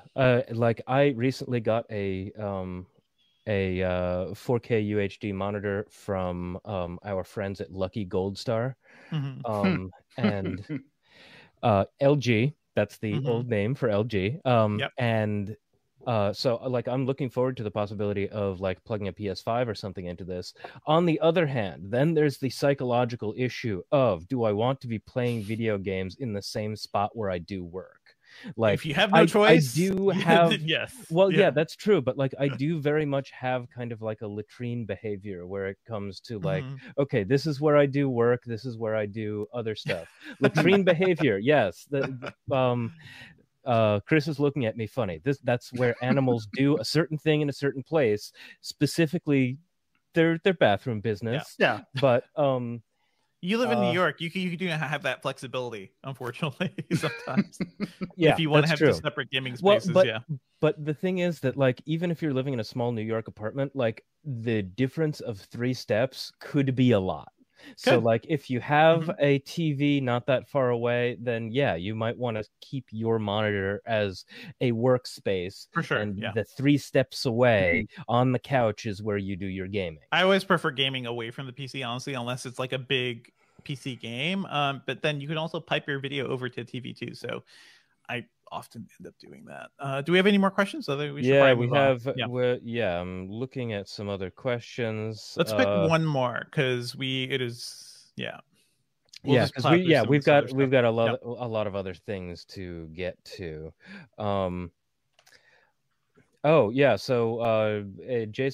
Jacob Strakusma, I think that's how it's pronounced, says, any talk about accessibility for blind people at Google I/O? Yes, actually, if you want to go back in the YouTube live stream, we talked specifically about Google I/O and new Android stuff. The material you design puts a lot of thinking into low visibility and vision impaired design. Is there anything else? I try to go for new people because we've got some frequent flyers in the chat, and I want to make sure that it isn't just like the 3 people show. Yes. Although we appreciate everybody who returns. Yeah. Okay, here's one from Jonathan Anderson. Although, okay, yes, this is a returning question. Does the 3.5 millimeter to Lightning have, is it DAC or DAC support to support the Hi-Fi? I don't believe so. I do not believe so. Yeah, I don't believe. I think like the Hi-Fi requires a separate DAC because Apple does not put higher resolution hardware in it than they actually need. You know. But again, yeah, if you were using a normal phone with maybe a 3.5 millimeter jack, sometimes they have better built-in amps than their USB stuff. Okay, so other than that, we've got a whole lot of other stuff to get to. So I'm going to clear out my bank of chat questions. If you have any questions that come up during the rest of the recording, I'm going to be looking at them. We can do another little Q&A afterward, but we've got to get to our other news, our working on our picks and everything. So take it away. I'll try to hustle through these, just FYI. Shirley, I think we could just kill the Qualcomm stuff, just given... Yeah. Unless you think it's super important. Okay. We'll just say that, go read our article. You could say that, yeah. Whatever you want. Let's move on to some other news. And boy, yeah, again, this has been a super busy week. Ford finally announced and showed off their electric F-150 Lightning pickup truck. And just have to say, this thing looks beautiful. It looks like an F-150, but it has 563 horsepower. It has I believe, over 300 mile range on the extended battery, 775 pounds of torque, the most of any F-150 ever. But best of all, this thing costs under $40,000, and that is even before the tax credits, which could bring the price down to like around $33,000 for many people. This is a big freaking deal. Even if you don't care about pickup trucks and big trucks like this, the F-150 is the most popular car in America. I believe Ford ships around like 1 million new ones every year. So this is a big deal for people who aren't into Teslas, but for people who demand the kind of the power side of electric cars, because electric cars can be so fast and offer so much torque. This thing is super powerful. Since it has no engine, because it's just a computer on wheels, the front, where there is normally a giant engine, is just a giant trunk. So the frunk is huge. Apparently can hold like two mid-sized what do you call it? Bodies? Suitcases Okay. plus other stuff. So it's like, the thing about pickup trucks is that they're not really convenient for like getting the groceries, because if you stick them in the back, they're going around everywhere. It's hard to like keep things in place. The frunk is good for like ease of reach and manageability and stuff, but you still have the power of the pickup truck. You still have a huge bed in the back for like carrying stuff back from Home Depot or for your job or something. This thing's only going to be available in the like 4-door version too, so that's the one that families can actually use. I'm just really excited by this. It is so much better looking than the ugly Cybertruck, so I think this is really interesting. This is a really good year for Ford and electric cars, right? Every time you say frunk, Dev, I don't know if you're saying a different F word. But what could you be talking about? I don't know. My question for you is this the Ford vehicle that Biden somehow accidentally announced during Google I/O? Accidentally, it's all purposeful. Come Straight on, up. like it was right behind him during his the day before they officially announced it. It was right behind him, and he mentioned Ford has an electric. It's fine. They don't need to be secretive about it.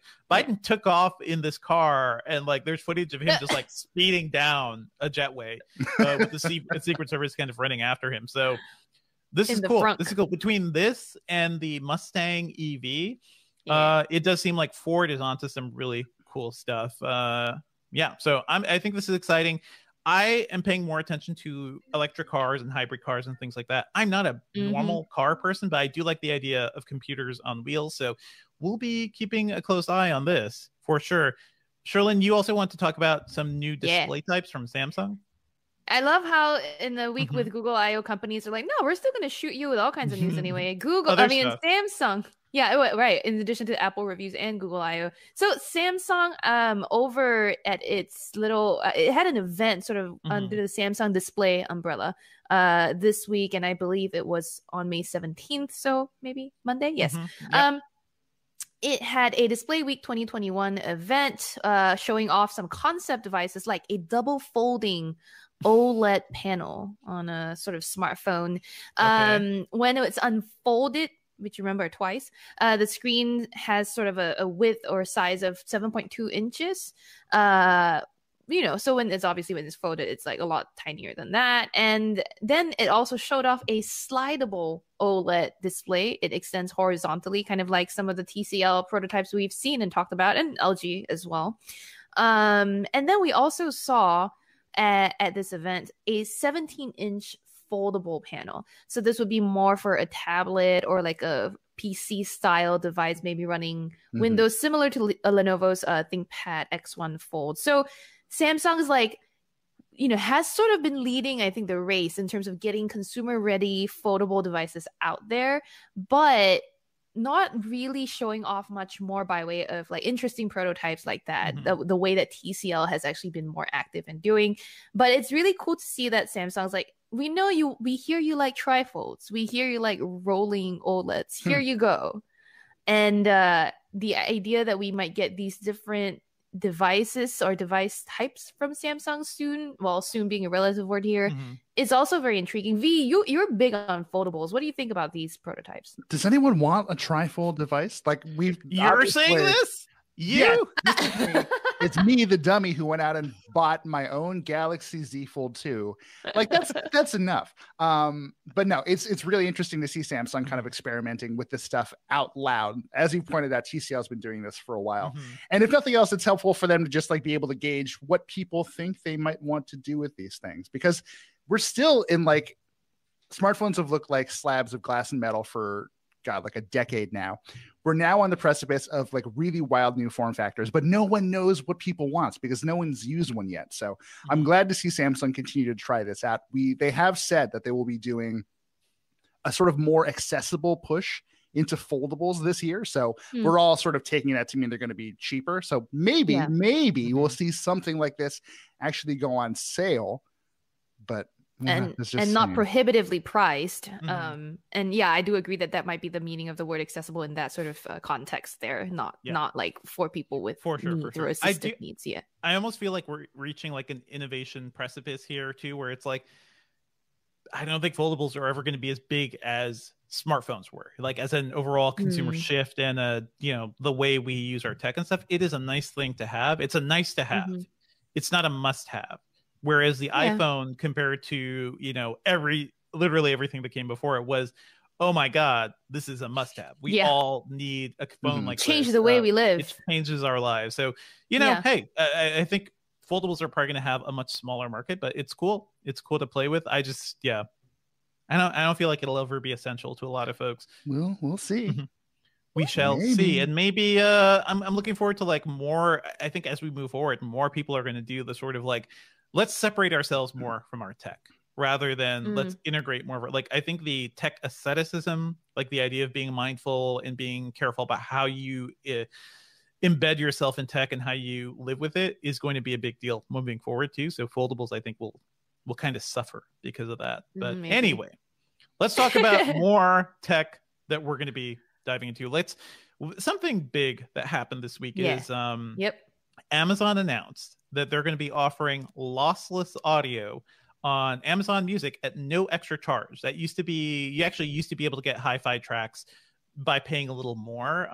No extra charge. They did that because a couple hours later, Apple also announced that Apple Music will be offering lossless audio at no extra charge, along with Dolby Atmos 3D audio, which I think for a lot of people will probably be the cooler thing, because that gives you like simulated surround sound basically with music.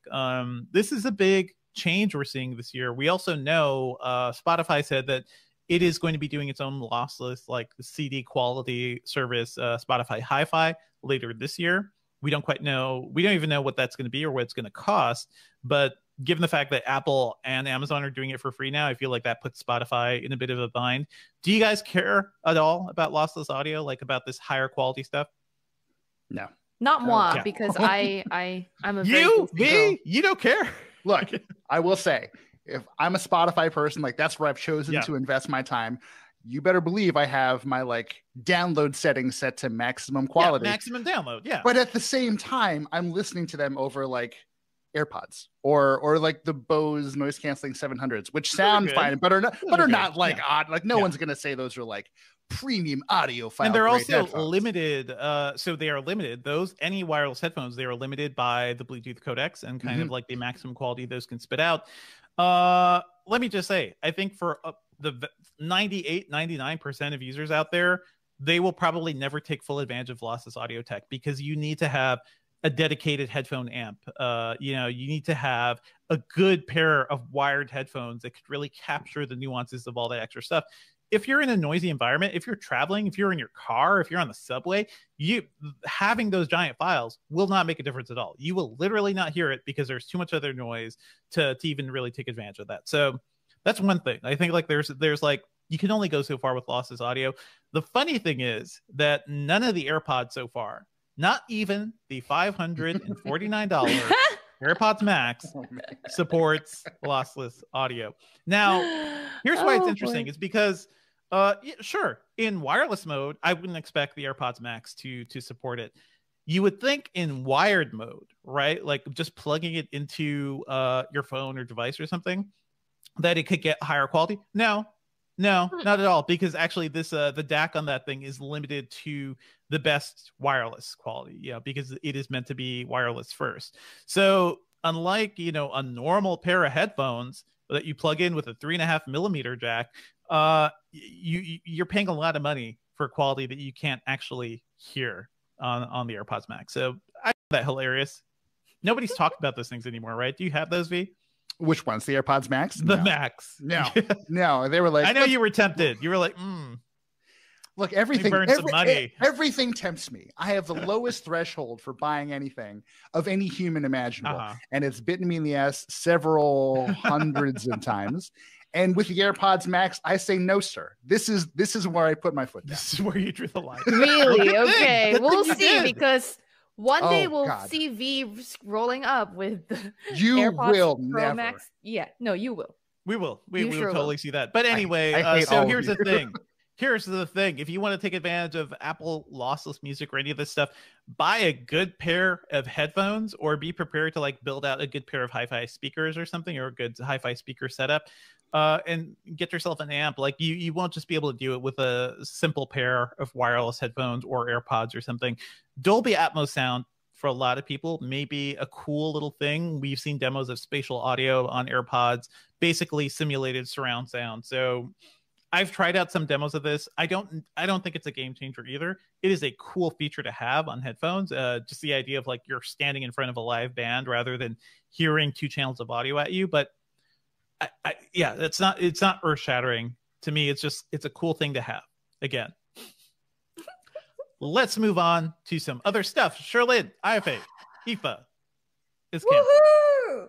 So IFA was for some reason IFA, which by the way Europe's version of CES, except for to me it happens on a smaller scale, as an electronics show in Europe, and it happens in Berlin. Now last month the organizers of IFA, I'm not going to attempt to say the name because I'm definitely going to butcher it, we're like, yo, we're definitely doing a full-scale return to this show, and then it's now been canceled because since it announced that, I think a lot of companies just were like, we're not going to IFA. I don't know what you're thinking about this full scale return.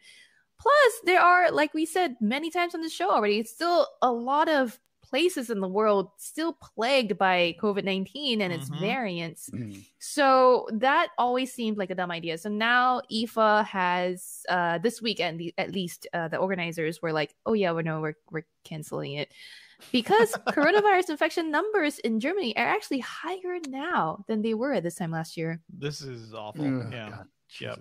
Imagine that, because the UK variant is one that we've been keeping an eye on, and then more recently the India variant, and then there's variants in Indonesia and other parts of the world. It just didn't feel like they had enough foresight when they said they were going to go ahead with it this year. They're finally like doing the right thing. 2020 and 2021. Yeah. I hope more countries get more access to vaccines. I hope more Americans start taking the vaccines. Because we are not in the clear yet. Yeah. We're not. And I one thing that America, I feel like, has done faster than a lot of countries in the world is get its people vaccinated. In Singapore, I know my parents both are, fully vaxxed up. My brother only just got his first dose, and he's like very close to my age. But that was because they were restricting who was getting it too, right? Like it wasn't open to him for a while. There was like classes of people, like my parents older, and then there's people in different like lines of work that were allowed to get it sooner. I heard that Taiwan also recently had like 200 cases out of nowhere. Well, not really nowhere, a pilot, but stuff is still happening. Stuff feels like we're really fast. Really quickly. We're excited for a return to normalcy. I understand that, but we really need to be. This is just my weekly soapbox of like how we need to be careful, wash our hands, and soap in a box. But anyway, this news was also announced this week. Just as a recap, though, at IFA we usually see a lot of news about audio devices, wearables, TVs. A lot of TVs, lots of TVs, tablets, and laptops. And eat a lot of good food in Germany. A lot of Wiener Schnitzel in Berlin. Devindra, I feel like you went to one IFA.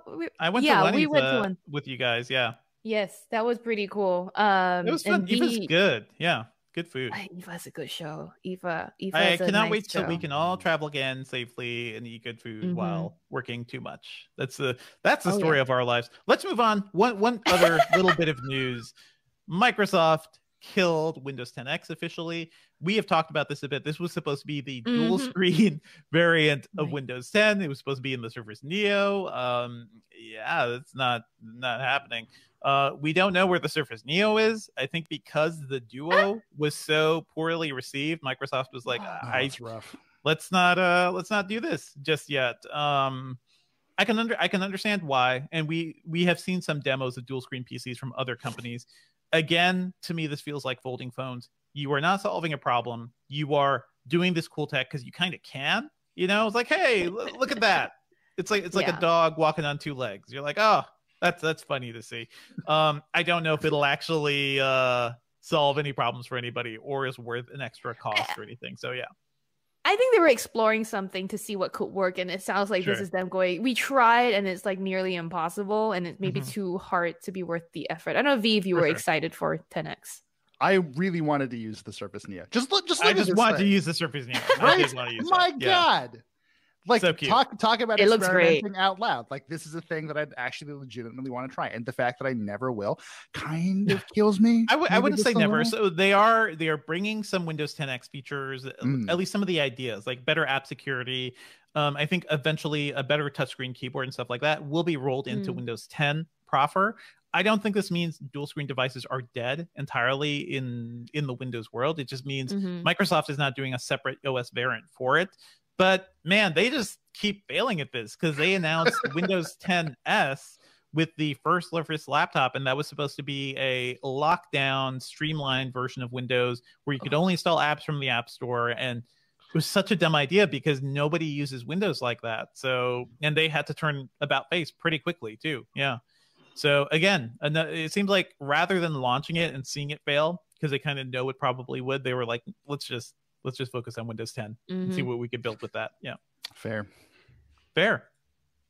Well, that's it, I think, right? For our little roundup of big news this week. There's been more. There's like a little bit of Qualcomm news, by the way. Snapdragon 778 was announced, and new 5G, technologies and references. Please go to Engadget.com to read that, because we don't have the time to tell you all of it today here on this. We're already running long as it is, but it's been a big week, people. I'm glad you're here with us. Send us some mail. How about that? I'd love to get some reader mail. We have some mail we're also going to get to. Yeah. Eventually.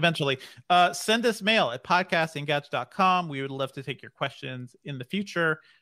Let's move on to what we've been working on. I'm just dead. Trillin. So you tell me, what are you working on?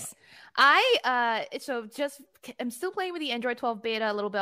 I will continue to update my hands-on with it as I learn more things from my experiences and with Google. And I am starting to review a new interesting laptop-y thing. I kind of don't want to let people know yet, because I don't want people to beat me to the punch. But top priority, taking some time off. Next week, I will not be here. Hopefully, fingers crossed. I'm still waiting on the all clear signal. You don't know. Okay. Nothing big happening. I feel like you're all clear. There is Microsoft Build is next week. So thank you, Sherlyn, for running away during that. We are I would usually help you. Yeah. We will split up the Build news anyway. Sherlyn needs a break. Everybody, please email Sherlyn and tell her to take a vacation. Oh, okay. You can do that. Yes. But V, what are you working on? I gotta tell you guys, I'm keeping things loosey-goosey for a little while. I might be doing like a roundup of like AirTags accessories. So if you have any of those you want me to try out, sure, I'll take a look at them. I think I might write about like the fake Peloton bike that I built for myself, just in case you don't want to spend $2,000 on a bike. Like, we can do that. Just kind of having a good time for a little while. Feels good. You're gonna help Devendra on Build, Yes, I did already offer before the show. Hit me up. I got you, bud. All right, let's move on to our pop culture picks for the week. Sherlyn, what is your secret? I struggled really, really hard this week, but last minute, I got a late-breaking exclusive embargo offer from Microsoft. And basically, the company teamed up with Asian media company and record label 88 Rising to generate an AI-based never-ending remix of this thing called Too Many Tears.ai. It is of a singer and rapper Warren Hugh, his latest single Too Many Tears. So basically what Microsoft and 88 Rising have done is take that song and then also send out some technical specialists to the San something Valley. Oh gosh, I need to get the San Gabriel Valley, I want to say. Let me double check. And then put a camera there, send the 24/7 feed to AI, and the AI is kind of looking at like transitions between sunset, sunrise, dusk, and dawn, that sort of thing, and using stems from the music to create sort of a musical background to the scenes that are also playing on screen. You can go check this out on toomanytears.ai if you want to see. My thing is like Microsoft's whole like collaborations with entertainers like Warren Hugh, and in the past Bjork, by the way, has resulted in these like really interesting musical background music things that you can, now that you're spending so much time at home, just put on in the background. I'm gonna go do that. And it's, Microsoft also pointed out that this project is part of celebrating Asian American representation, I guess, and some of the and that valley, that area is also one of the most diverse in the area, that Microsoft said. So that's one of my Asian shout outs this week. But the other one I wanted to shout out, I was like, what am I going to shout out that is Asian? Because I haven't watched a lot of Asian things recently. Haven't been looking at Asian creators lately. I was like, you know what? I'm going to do a throwback to way back when I used to recommend all kinds of crap on this podcast. I'm going to recommend you some Asian food. Okay. Okay. Please. If you are wondering what to eat this week or this month, go all Asian. There's so many different kinds of Asian food: Thai food, Malay food, Indonesian food. It sounds like you prepared a book report for a book you haven't read. Charlotte, what are you doing? Wait, is that your Asian actual bakeries? recommendation? Just like Asian food for a month? Get some food. Get some takeout. Sichuan hot pot, dry pot, Asian beers. Ooh, dry. Tiger. Yeah. This is like every non-work conversation with Shirley. This is true. Like as soon as we're off work mode, she's like, what are we gonna eat, guys? Like what's happening? Yeah. Anyway, that's my pick. Amazing. Asian food. Great. All right. I bet you did the job. You did your homework. You completed the assignment here. I did. Do you have any pop culture recommendations? Call on me. That's more than food. So, I don't know if you guys know this about me. I've basically given up on regular television and most streaming services, just like as a thing. I get the vast majority of all my entertainment from YouTube.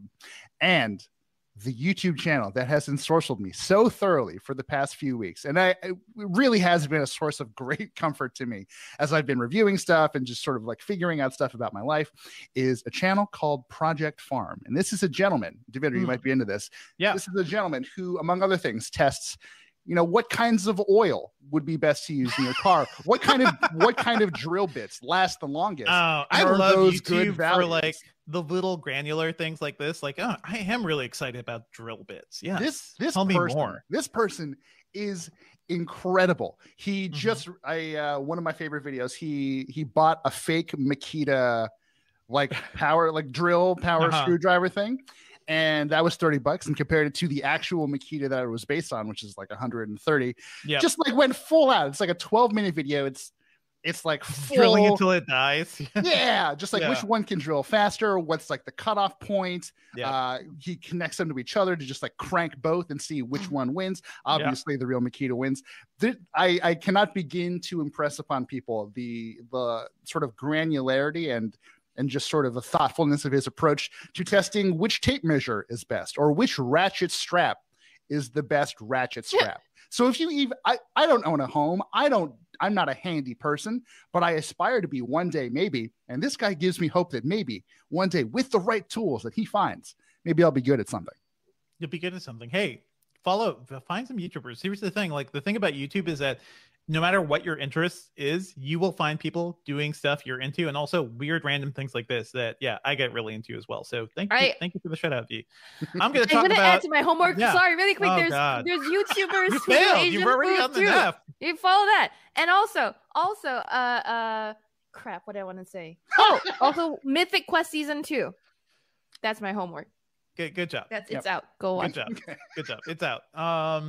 I will also be watching that. Mythic Quest is good. Watch it, folks. I'm kind of the old fogey, I guess, who likes shows and scripted narrative entertainment, such as movies.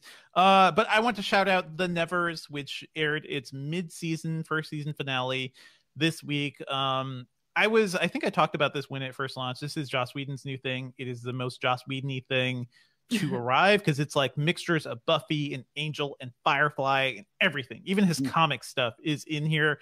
It is a weird show to be talking about now because Whedon is basically nuclear. He's a little toxic because of reports from just how crappy he was as a boss and how he kind of used his influence to bed people he worked with. So not a great dude. He left the show after these episodes, and it's being show run by different people now. I do want to say though, as a show, it is good. You know, it is very tropey. It is very much like things you've seen before with Whedon, but it does some really cool stuff. It is about people in the like Victorian era who get powers. When the show was initially pitched, it was actually, we thought it was just women getting powers, but it's actually a little more complicated than that. So powers are happening. And then this mid-season finale drops, and it is one of the wildest things I've ever seen on TV. And it actually harkens back to another Whedon project where he does a big surprising thing. That's Dollhouse, a show that nobody saw. Yeah, I think if you like Whedon stuff, if you are into sci-fi and fantasy and superhero stuff, it is worth checking out the Nevers. It is definitely worth getting to episode 6. And why don't you tweet at me when you get there? Tweet at me your reaction, because I think it does some really bold and interesting stuff for TV, and I like being surprised by my narratives and by the things I watch. So the Nevers season 1 is good. Don't listen to Rotten Tomatoes, because Rotten Tomatoes reviews were just the first couple episodes. Shaky, sure. It gets really good. I like the cast. I like the characters. And I'll keep watching because, hey, Whedon's not going to be involved anymore. And there's a strong cast. There's a strong crew of writers and people working on it, too. So, yeah, I hope the show lives on. Check out The Nevers, everybody. Been meaning to watch it. We'll do it after you've given us such a strong recommendation. And yeah, please tweet at me once you get to episode 6. Once you start episode 6, to be honest, I heard a lot of things once about you hit that. Play, you're like, what is? It's gonna basically be me and Alex Kranz just geeking out about what is going on. Oh no, you've been talking to her about this. Oh no, Lord. we need to catch up. We need to do a Nevers chat. Right. But anyway, that's it for me. I have food recommendations. Please eat. Please eat food. I mean that. Please recommend. Yeah, please energize yourself. Some good instant noodle brands. Oh my god, ramen brands. Sherlyn, you already failed.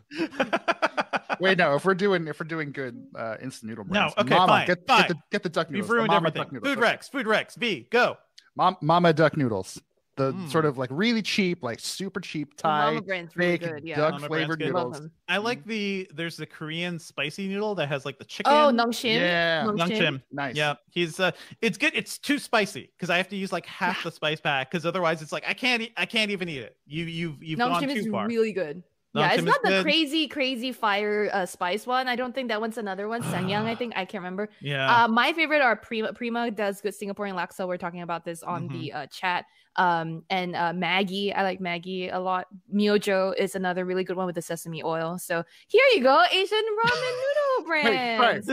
One more. Yeah, Migo Rang, the sort of Indian Migo Rang's good. garlic noodles, delicious. I've got a box. It's all good. Hey, the amazing amazing thing is you can get good noodles no matter where you are now. Even if you don't live near a store that carries these things, which even major grocery stores do, you could get good noodles on Amazon or something. So get them, have some noodles in the background.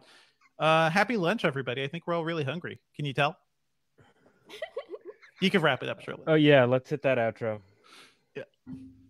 Well, that's it for our episode, everyone. Thank you as always for listening. Our theme music is by game composer Dale North. Our outro music is by our very own Terrence O'Brien. The podcast is produced by Ben Elman. You can find Devindra online at Devindra on Twitter, and at the /filmcast at /film.com. And if you need him, Chris Velasco is online at. You can find me at Chris Velasco on Twitter, or you can email me at v@engadget.com. Or waiting in line for the next $3,000 Apple product, right? No, shut up. I'm now on Amazon buying more duck noodles. So Oh no, better, or cheaper. at an Apple store. Yeah. If you want to send me your questions about Asian food in general, because clearly I'm such an expert now, I am at Sherlyn Low on Twitter. Email us your thoughts, questions, and feedback at podcast@engadget.com. Leave us a review, please, on iTunes, and subscribe on anything that gets podcasts, including Spotify. Okay, we're clear. So we've got actually the chat for most of that was really just people were talking about getting vaccines because Sherlyn was telling people to get vaccinated. I'm gonna run to the bathroom. You guys have fun. I'm sure it'll be more food. Okay, sure. Talking about 88 Rising, like, yes, definitely. Like 88 Rising is just a cool label. Joji on it. the former Filthy Frank. Oh yeah. Like Dumbfounded, Rich Brian, like, okay, he's got, his own baggage, but whatever. Yeji has done a release on there. She makes pretty cool house music. Deb Never, I think Deb Never is really cool. She's like Brockhampton affiliated. If anybody in the chat knows about Brockhampton, I don't know if you guys are Zoomers. And the only other thing that I have to say about 88 Rising is that I just imagine that like a ton of F-boys work there. Like, that's just how it works. Okay. What about them gives you that impression? Mostly like the guys who say that they're really into Joji are like, they say that they're loveless, but they're actually heartbreakers. That's what I'm basing this on. Okay. That's a fair read.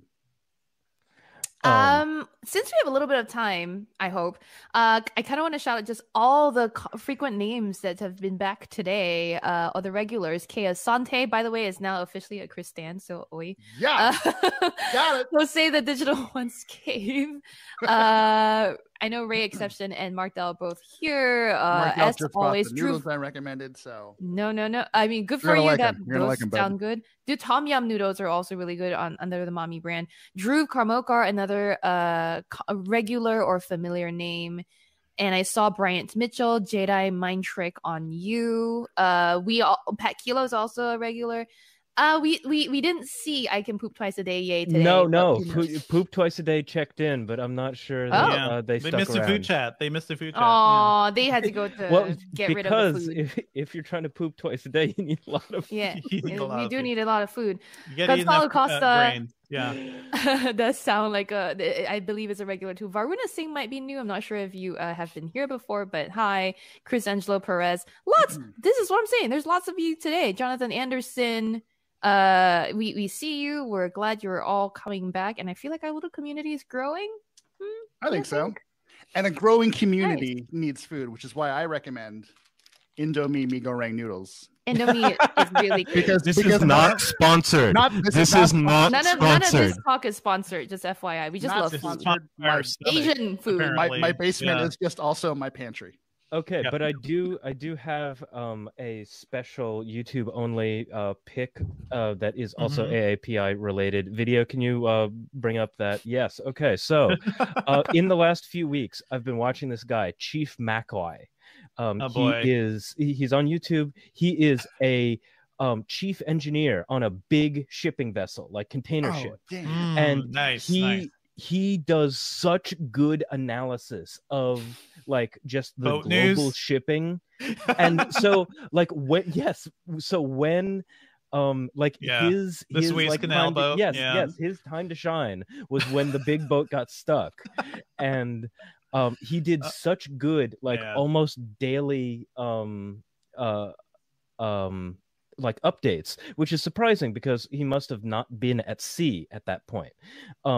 Also, if you just like watch some of his more normal videos, he'll talk about what it's like to be a ship's cook. He'll talk about like what it's like to actually do his job, the process of like getting his job, the fact that so many Filipinos are seafarers because that's a way of making like a lot of money in a different currency outside of like the Philippines national currency. This guy is a diarist. He's just a really good writer. And it's good. So I really like him, and I think that he deserves a little bit more attention, even though like a lot of his videos, they'll average in at least the low hundreds of thousands of views. That's pretty good.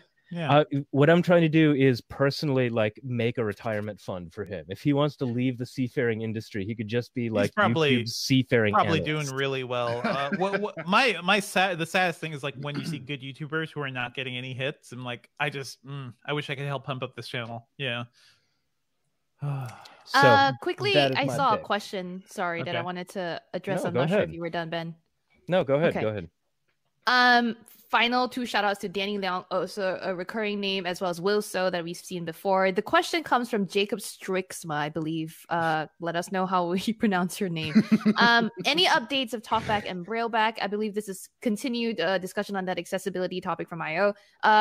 So nothing specifically shouted out in terms of Talkback and Brailleback, but yeah, stick around. So I believe they'll continue to make.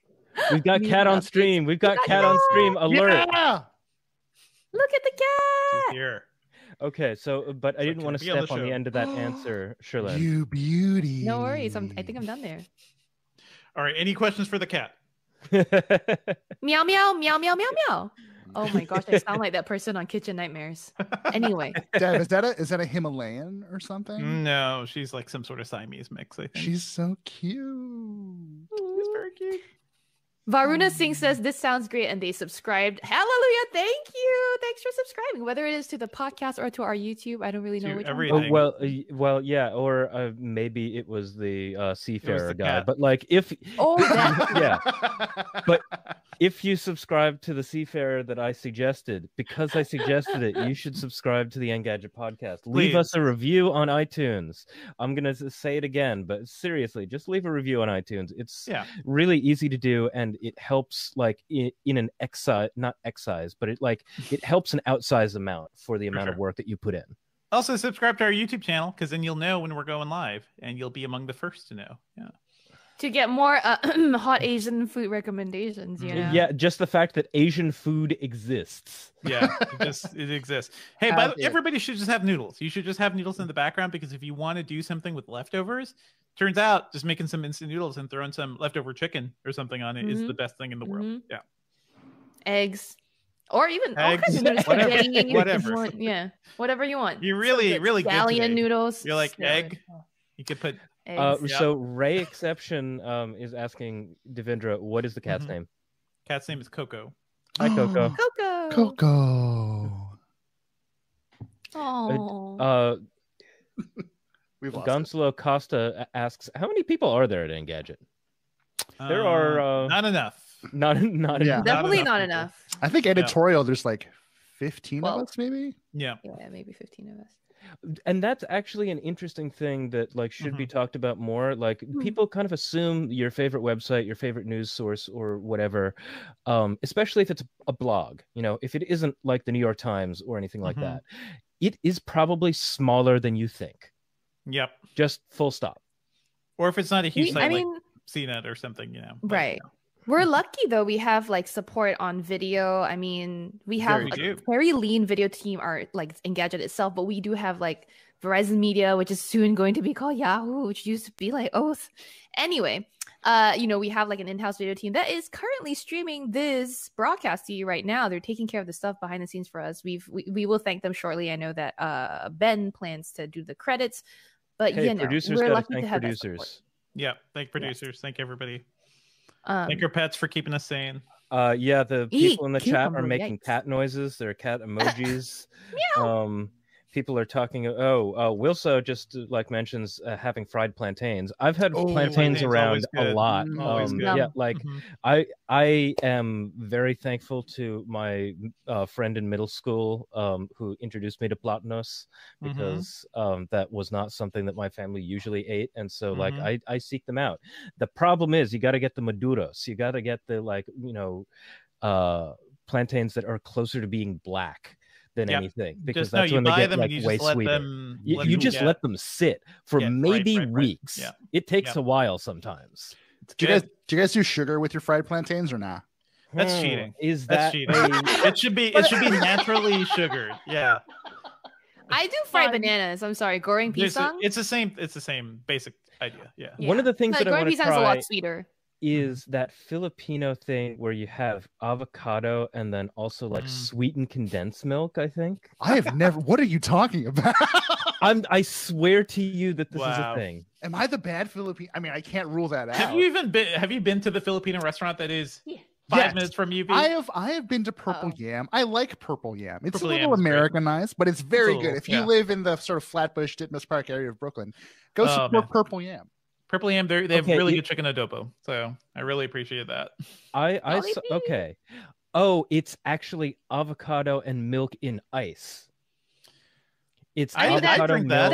That's been an Asian drink for a while. My mom used to, when I was like 14, love avocado milkshake. They used to do that at the stores. Yep. I looked pure it up fat just milkshake. To, like, okay. Yeah, I looked it up just to like verify that it, whether or not the provenance is specifically from the Philippines, and it seems like it may be the greater Southeast Asian area.